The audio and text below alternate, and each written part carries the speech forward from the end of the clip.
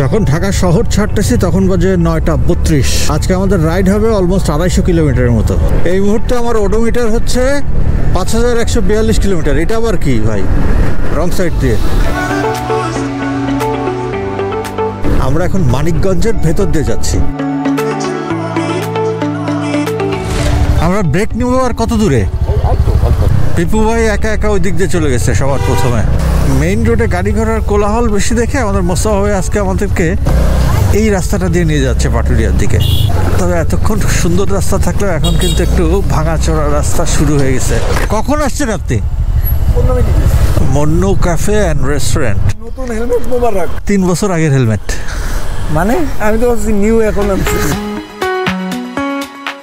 আমি মানিকগঞ্জের মানে মেইন হাইওয়ে দিয়ে আসছি, নবীনগর দিয়ে। সবচাইতে পিছনে পড়ছে এই দুইজন, মুহিব ভাই আর হচ্ছে ফেরদৌস ভাই। হ্যাঁ, ওরা ওই দিকে চলে আসছে। ওই দিক দিয়ে কেন? ওরা মানিকগঞ্জ থেকে ওই দিকে ঢুকে গেছে। ক্যাপটা বললাম ক্যামেরা নিয়ে গেলেন। আচ্ছা আচ্ছা, এটা শুধুই গিয়ার স্টেশনের ক্যাপের প্রচারের স্বার্থে। ইদানিং এই ক্যাপটা পড়তেছি দেখা ভাই ব্রাদার অনেকে এই ক্যাপটা এখন কেনা শুরু করছে।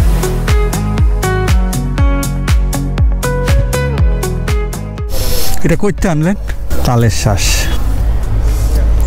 কাশি নাস্তা খায় পেট ভরে নাই না, এটা দেখা লোক সামলাইতে পারলাম না। লুতুপুতু করেন না কিন্তু, টাঙের উপর থাকবেন। হ্যাঁ, এখানে আমাদের টোল দিতে হবে।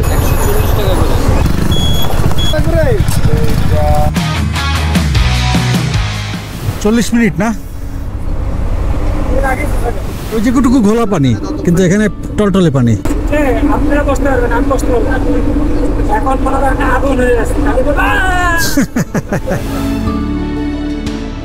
40 মিনিটের মতনই লাগলো আমাদের ফেরি পার হইতে।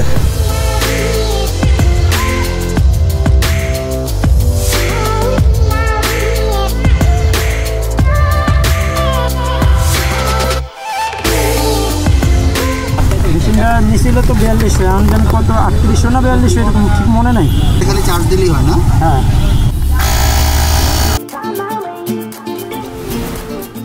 চিন্তা করতেছি খাওয়া যাবে বা টক বা মিষ্টি, এগুলি চিন্তা করতেছি।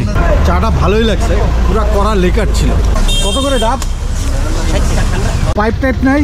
পাইপ তো নাই দাদা, নাই। ট্রেন যাইতে যায় আবার আটকায় গেল কেন? জ্যামে পড়ছে নাকি? ওনার প্রশ্ন হচ্ছে ভাই আমার সাথে কিভাবে রাইড? আমি অ্যান্সার দিচ্ছি ভাই আমার সাথে না, আমরা ভাইয়ের সাথে। কোনটা? একের মাল? ট্রেনে কি চালানোর প্র্যাকটিস চলতেছে? সময় লাগবে না, তাই তো 10 মিনিট দাঁড়ায় আছি। শাওন এসে ট্রেনের উপর বৈশাই পড়ছে। ওই যে পিছনে আরো 2টা তেলের বগি আছে, ওগুলারে জয়েন্ট করবে এর সাথে, তারপর টান দিবে। আয় হায় হায় হায়, বলছে সময় লাগবে। আমিও সুন্দর মতন বাইক থেকে নেমে যা ভিডিও করা শুরু করছি। ও মা, কথা নাই বার্তা নাই, সিগন্যাল ছেড়ে দিছে।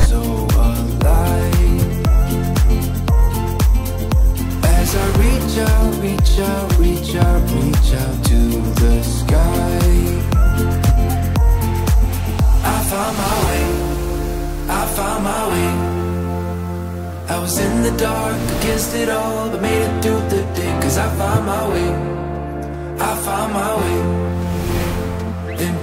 ঘড়ির কাঁটায় এখন সময় 3:45 মিনিট, আর আমাদের এখনো পথ বাকি আছে প্রায় 75 কিলোমিটার। অকটেন নেওয়া লাগবে। এন্টর্কের একটা কমন ইস্যু আছে, ফুয়েল সেন্সর। এই হচ্ছে পিটপিট করে লাফানো শুরু করলে আবার 2 দাগ হয়ে যায় বসে আছে।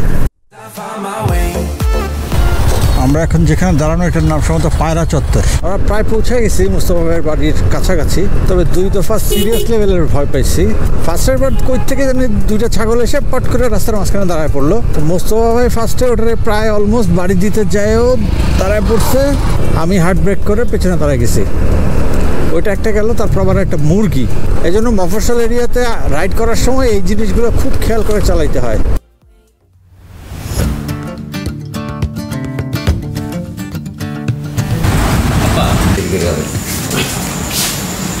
আমরা মুস্তাফা ভাইয়ের বাসার মধ্যে ঢুকছি যখন, তখন বাজে অলরেডি 6টা।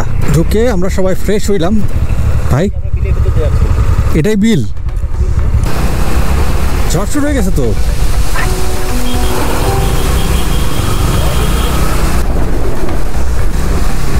দেখি গাছের ডালপালা ভেঙে ফিরে যাচ্ছে তো।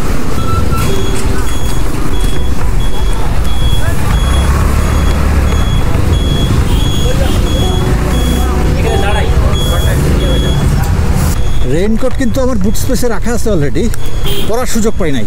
আমরা মূলত ঝড় আর বৃষ্টির কারণে হঠাৎ করে আটকায় পড়ছি। যেখানে আটকায় গেছি সেটার নাম হচ্ছে কেরু অ্যান্ড কোম্পানি, দর্শনা চুয়াটা হাসপাতাল।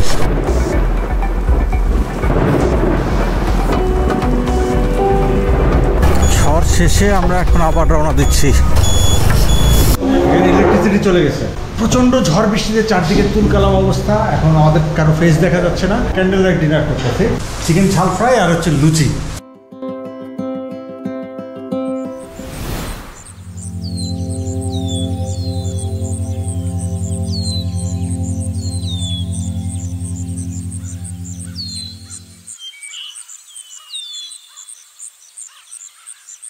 ঘুম থেকে উঠছি তখন বাজে বোধহয় 5:45। আম খেলাম, এখানে একটা ব্লেন্ডার আছে, সুন্দরভাবে জুস হয়ে বেরিয়ে গেল। কয় মিনিটের মধ্যে?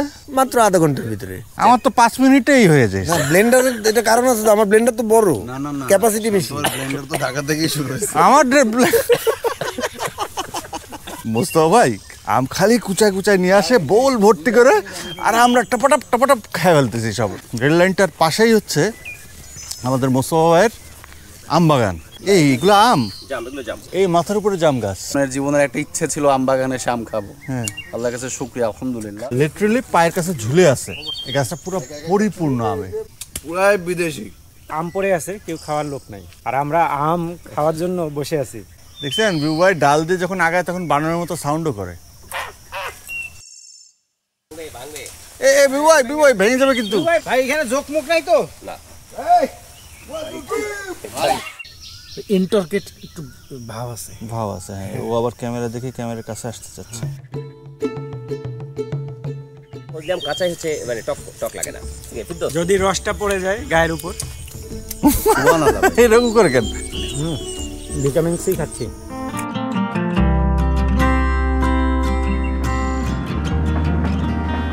ট্রেন যাচ্ছে আম বাগানের মধ্যে দিয়ে, এক এক কেমন জানি ডাবের মতো সাইজ এক একটা। একটার পর একটা গাছ থোকা থোকা হয়ে আম ঝুলে আছে, এক হাতের মধ্যেও ঠিক মতো ধরা যাবে না, কিন্তু এত বড়। আমরা যে ছোটবেলায় আম আঁকতাম, ওনার শেপ ইয়েটা খুব ক্লিন, আমারটার মধ্যে এরকম কালো করলো কেন? কালো ফটো এটা হচ্ছে ন্যাচারাল। শুনেন, যা দাগ আছে সেটাই ভালো। ছোটবেলায় যে আম আঁকতেন সুন্দর দেখে কিন্তু সেই শেপ দেখেন। বক্সের ভিতরে 2-4টা করে নিলেই হবে ভাই। এত কিপটামি করলে হবে? হ্যাঁ, আমরা ঢাকা থেকে আসছি না বলেন আপনারা। মোস্তফা ভাই কিন্তু ওদিকে ভরায় ফেলছে কেড়ে টেকে। বাগানে আসার পর কিপটামি শুরু করে দিচ্ছে, বুঝছেন? ভাই একটা কার্টুনে তাহলে নিয়ে নেন, আপনার বাসা থেকে আমরা পরে নিয়ে নিব।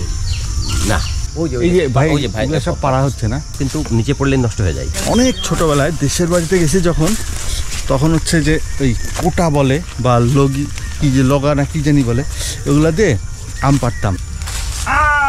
সাকসেসফুল, হাতে বসলি আম। রেল স্টেশনটা আপনাকে একটা জীবনের প্রতিচ্ছবি দিবে। যখন রেল আসবে অনেক মানুষকে, যখন রেল চলে যাবে দেখবেন পুরো স্টেশনটা খা খা। পা ফসকে গেলেই ঠুস। কিন্তু এই কাঠগুলোর অবস্থা দেখে তো মনে হয় না এটা মজবুত অনেক। একটা লাইন খুলনার দিকে চলে গেছে, একটা লাইন ইন্ডিয়ার দিকে চলে গেছে, আর একটা লাইন চলে গেছে আপনার উত্তরবঙ্গ, ঢাকা সব মিলিয়ে। এই যে আমাদের পিছনে হচ্ছে দর্শনা জংশন।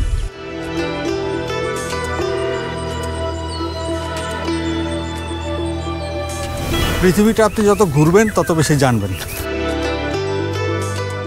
কার্টন ভর্তি আম, এগুলো সব আমাদের আম।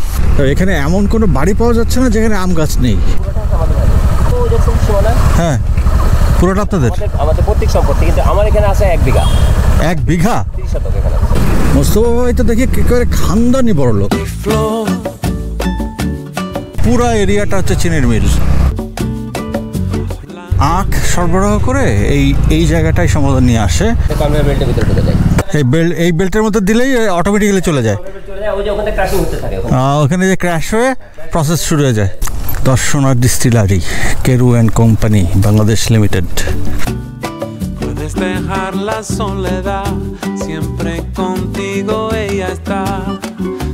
আম নিয়ে যাচ্ছে আমরা সবাই কম বেশি। আমি নিয়েছি মাত্র 2 মণ, আমাদের শাওন নিয়েছে হলো 6 মণ সম্ভবত। আসার আগে অনেকে আবার বলতেছিল যে না আমার লাগবে না, ওই যেটুকু ধরে বুট স্পেসে ওটুকুই।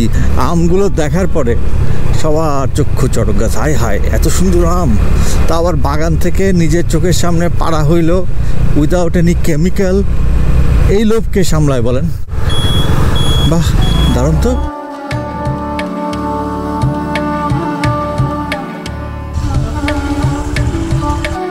কেরুটা আসলে হলো এটা ইংরেজদের প্রতিষ্ঠান আখ চাষের জন্য এবং হলো চিনির জন্য, আর সাথে সাথে হলো আপনার এই যে স্পিরিট তৈরি করার জন্য, আর এখানে প্রতিষ্ঠানটা গড়ে তোলে। একটা অংশ আমাদের বাংলাদেশের মধ্যে রয়েছে, ওদের আর একটা অংশ ইন্ডিয়াতে রয়েছে। আর এটা মনে করেন যখন দেশভাগ হয়ে যায়, পাকিস্তান আর ইন্ডিয়া যখন হয়, তখন তো এটা হলো পাকিস্তান গভর্নমেন্ট কেরুয়ান কোম্পানিটাকে নিয়ে নেয়, তখন এটা হলো পাকিস্তান সরকারের অধীনে চলে আসে। পরে যখন আমরা 71-এ যখন আমাদের দেশ স্বাধীন হয়ে যায়, তখন এটা বাংলাদেশের হয়ে যায়, অর্থাৎ বাংলাদেশ সুগার কর্পোরেশনের আওতায় চলে আসে। অতএব এটা এখন বাংলাদেশের সম্পত্তি, বাট এটা কিন্তু মূলত কিন্তু হলো আপনার নামটা পরিবর্তন হয় না, কেরুয়ান কোম্পানি বাংলাদেশ লিমিটেড হয়েছে। ডিয়ারেস্ট সিম্বা, ডিয়ারেস্ট বিদ্যি, এটা হচ্ছে 1951 থেকে 1964, আর এটা হচ্ছে 1956 থেকে 1966। এইটা হলো ওই সময়ের এখানকার এই প্রতিষ্ঠানের কেরুর হলো কর্মচারী ছিল, তারা মনে হয় জেনারেল ম্যানেজার অথবা আরও বড় পদের কেউ ছিল। ওনাদের পোশাক কুট ছিল। ওরা যখন বাংলাদেশ ছেড়ে চলে যায়, তখন ওদের কুকুরগুলোকে আমাদের এই এলাকার মানুষজন চেয়েছিল, কিন্তু ওনারা দেয়নি। কারণ হলো বলেছে যে না, এটা আমার নিজের প্রিয় জিনিস, আমি এদেরকে মেরে, পরে ওরা বন্দুক দিয়ে গুলি করে মেরে এখানে সমাধি করে থুয়ে গেছে। নিয়ে যেতে পারতো না? নিয়ে যেতে পারিনি। আমি ওইরকম শুনেছি যে নাকি ওই সময় নাকি হলো আপনার পোষা কুকুর হলো প্লেনে তোলা নেওয়া যেত না, এই কারণেই মেরে গেছে, বা অতিরিক্ত খরচ টরচ এরকম কোনো একটা ব্যাপার ছিল।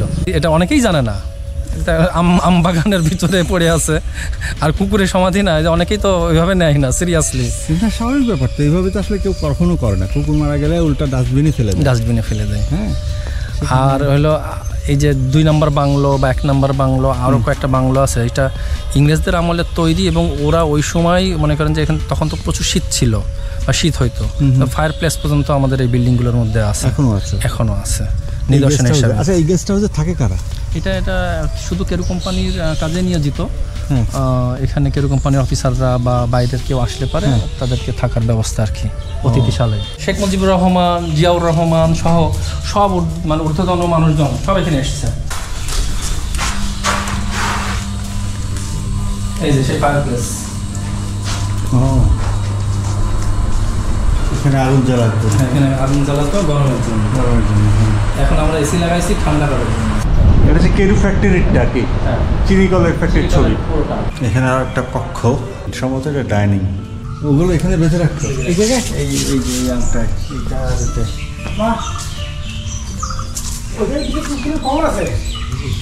আচ্ছা, দেখেননি এখানে কবর?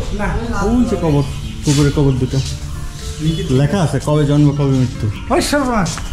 খ্রিস্টানদের জন্য উপাসনালয়ের জন্য হলো আপনাদের গির্জা আছে, হিন্দুদের জন্য মন্দির আছে, মুসলমানদের জন্য একাধিক মসজিদ আছে কেরুর। আবার হলো এখানে আপনার যে বৌদ্ধরা ছিল, যখন আমাদের এখানে ন্যাশনালি প্রোগ্রাম হতো, তখন মনে করেন বৌদ্ধ ধর্ম, খ্রিস্টান ধর্ম, হিন্দু ধর্ম, মুসলমান ধর্ম, 4টে ধর্মের পবিত্র বাণী দিয়ে অনুষ্ঠানগুলো শুরু করা হতো। এগুলো মানে রীতি রেওয়াজ মানে এখনো চলমান। কেরু একজন ব্যক্তির নাম ছিল, তারপরে তার নাম থেকেই শুরু হয়ে সমস্ত কিছু কেরু অ্যান্ড কোম্পানি। একটা স্কুল দেখতে পাচ্ছি আমরা, কেরু উচ্চ বিদ্যালয়, প্রাইমারি স্কুল এবং হাই স্কুল একসাথে। আমি স্কুল স্টুডেন্ট।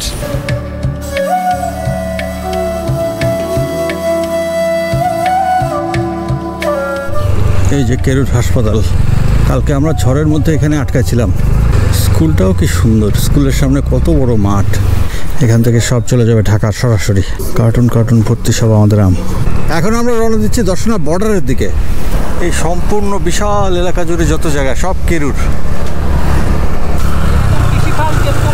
হ্যাঁ, 13টা এরকম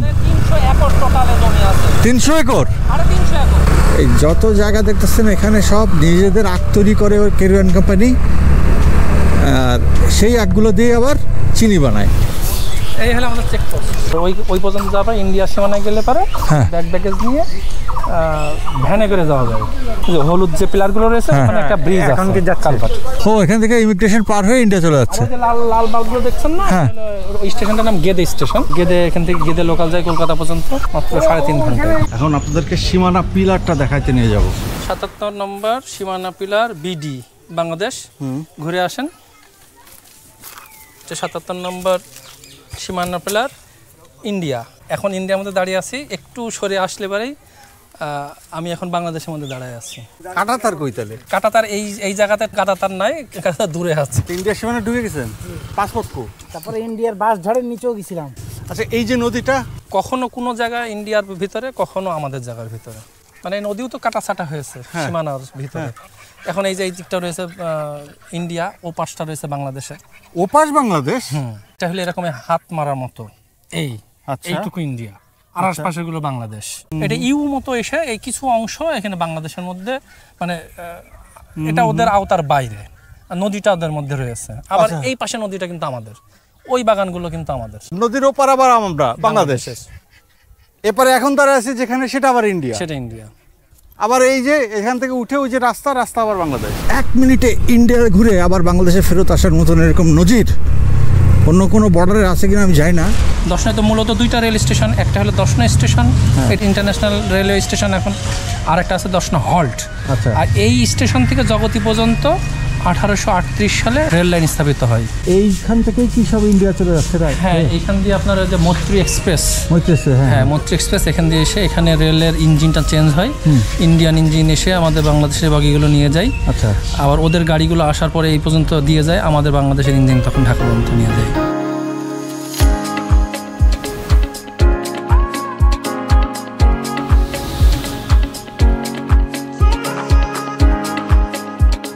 যারা যা কাম করে পালাইছে, ঠিক আছে, আপনি হাতের মধ্যে ধরা পড়ছে।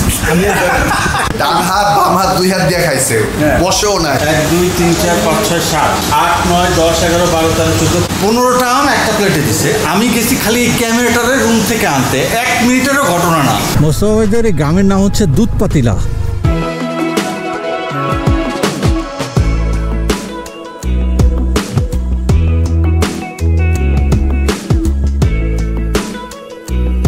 বামে গেলে কুষ্টিয়া 46 কিলোমিটার, আর ডানে গেলে যশোর। এটা হচ্ছে ঝিনাইদহ বাস স্ট্যান্ড। এখানে আমরা দারুণ একটা চায়ের ব্রেক নিয়ে আবার রওনা দিচ্ছি এখন।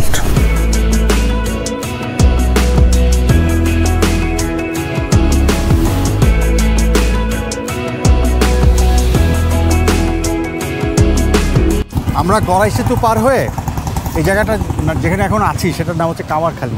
উনি হচ্ছেন ইরান ভাই। হ্যালো ইরান ভাই, হঠাৎ করে আর কি আমাদেরকে অফার করলেন কফি। আমি দেখতেছিলাম যে এই সুন্দর স্মার্ট গ্রুপের ভাইরা ভালো লাগা কাজ করছে। In our country the trend is going up, have a safe drive. তো এই ব্রেকটার পরে আমরা এখন আবার রওনা দিচ্ছি ঢাকার দিকে। ফর্মালি আর কোনো বিদায় নেওয়ার সুযোগ আমাদের থাকবে কিনা জানি না, রাত হয়ে গেলে আসলে কোন সিচুয়েশনে এরপরে থাকবো। আবার আকাশে মেঘ আছে। মুস্তফা ভাইকে স্পেশালি থ্যাঙ্কস দিব, কারণ এত আম একসাথে অনেক দিন পরে খেলাম, এবং গাছের টাটকা আম। উনি যে একটা মানে আমাদেরকে এমন জায়গায় নিয়ে যাবে, ওনার বাসা দেখে তো প্রথম মানে মুগ্ধ। ডুপ্লেক্স বাড়ি এই জায়গার মধ্যে এত সুন্দর করে, আর ওনার বাগানগুলো দেখলাম আর খালি তাকায় থাকলাম যে এত আম। 20 কেজি আম নিয়ে আমি রাইডিং করতেছি, মানে মাস্তিতে পুরা ফুল মাস্তি। এত আনন্দিত। হ্যাঁ, আলহামদুলিল্লাহ।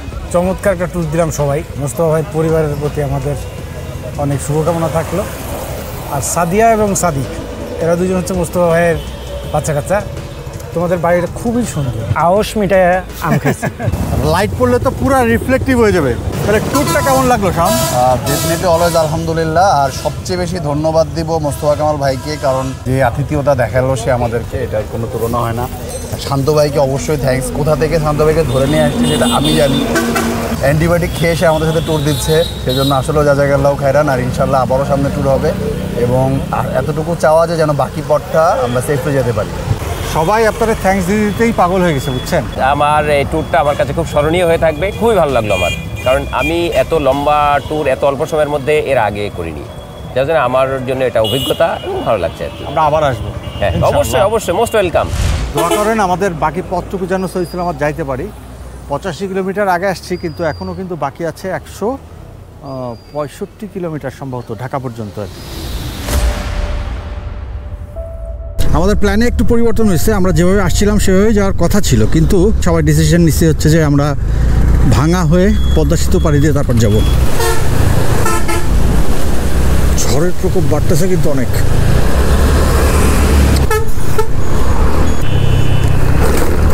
এর মধ্যে মধ্যে যদি এরকম ভাঙাচোরা গর্ত থাকে কেমনটা লাগে বলেন?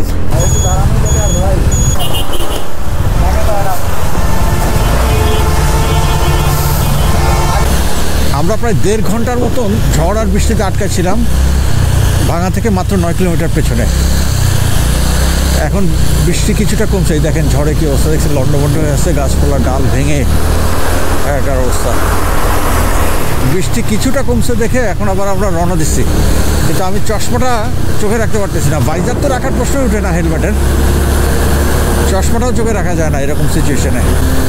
এখন প্রবলেম হচ্ছে সামনে যে কোনো বড় গাড়ির চাকা থেকে কাদাগুলো ছিটতেছে যে রাস্তার থেকে, আর বৃষ্টির পানি তো আছেই সাথে, এগুলো সব চোখে এসে লাগতেছে।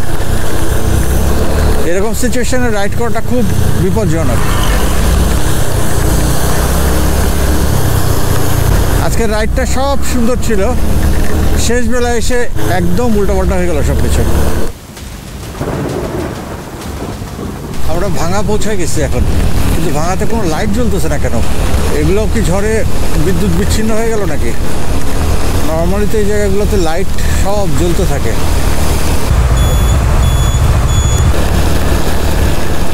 টোল প্লাজার খুব কাছাকাছি এখন আমরা। এদিকে বৃষ্টি কিন্তু বাড়তেছে, বৃষ্টির ফোটার প্রেশার হাতে গুলির মতো লাগতেছে। হেলমেটের ভাইজারটাকে অর্ধেক নামা কোনো রকম চোখটাকে সেভ করতেছি আর কি। আনফর্চুনেটলি একটা অ্যাক্সিডেন্ট ঘটে গেছে আমাদের মোস্তফা কামাল ভাইয়ের। এই যে বাইকটা দেখেন, অবস্থা দেখেন। লাইট আছে, লাইটটা মারেন তো, টর্চ লাইটটা দেখেন, দেখতে পাচ্ছেন? এই যে পুরো অংশটা ভেঙে গেছে। ঘটনাটা হচ্ছে সাধারণত পদ্মা সেতুতে এই টোল প্লাজায় আসার পরে সবাই একটু কনফিউজড হয় ওই মোড়টা থেকে যে কোন দিক দিয়ে ঢুকবে, সোজা চলে যাবে টোল প্লাজায় নাকি বাইকের জন্য বাম দিকে গেলে কোথায় যাবে, ওই জায়গাটা এসে কনফিউজড হয় সবাই। হ্যাঁ, তো মোস্তফা ভাই জাস্ট ওই জায়গাটা দাঁড়ায় চিন্তা করতেছিল যে কোন দিকে যাবে, বামে বাটানে। তো হাজব্যান্ড ওয়াইফ সহ একটা বাইক এসে একদম সজোরে তার বাইকটাই মেরে দেয়। এই যে এদিকে দেখছেন, সবাই কনফিউজড হয়। কারে দোষ দিবেন? বৃষ্টির মধ্যে রাস্তাটা পুরো স্লিপি হয়ে আছে, বাইকের লেনটা এখানে যেখানে দেওয়া আছে না, মানুষ এসে কনফিউজড হয়ে এই বাম সাইড দিয়ে চলে যায়, কিন্তু যাইতে হবে এই সরু রাস্তা দিয়ে। এই যে শুধুমাত্র একটা সাইন দেওয়া আছে যে মোটরসাইকেল লেন। ভাঙা অংশ খুঁজে পাইছেন? ওদের কি অবস্থা? ওরা চলে গেছে ভাই, আপনি লাগাতে পারবেন না, এর চাইতে নিয়ে যান। ওরা ব্যথা পেয়েছে, মানে হাত পা ছিলছে, মানে চালানোর মতো যোগ্য ছিল। হ্যাঁ, চালিয়ে চলে গেছে। সম্পূর্ণ রাস্তা থেকে নামায় যে শোল্ডারের যে চিকন অংশটুকু থাকে, আরেকটু যদি রাস্তা ছাড়তো তাইলে কিন্তু মানুষ কনফিউজ হইতো না। কারণ কোনো মানুষই এসে চিন্তা করে না যে শোল্ডারটাকে রাস্তা বানানো হয়েছে।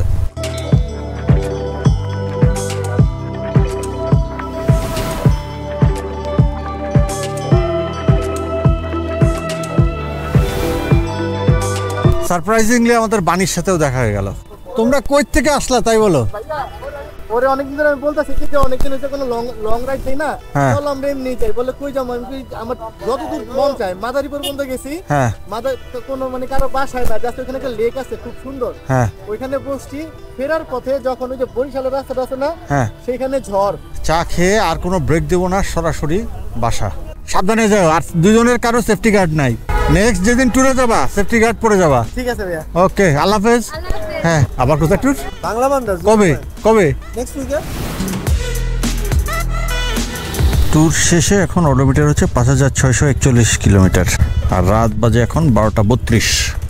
যাবার আগে আমি স্পেশালি একটা থ্যাঙ্কস দিব হচ্ছে সুমন ভাইকে। ওই যে রাত্রে যেখানে গিয়ে আমরা ডিনার করলাম নবাবী কাবাব, ওটার ওনার হচ্ছে সুমন ভাই।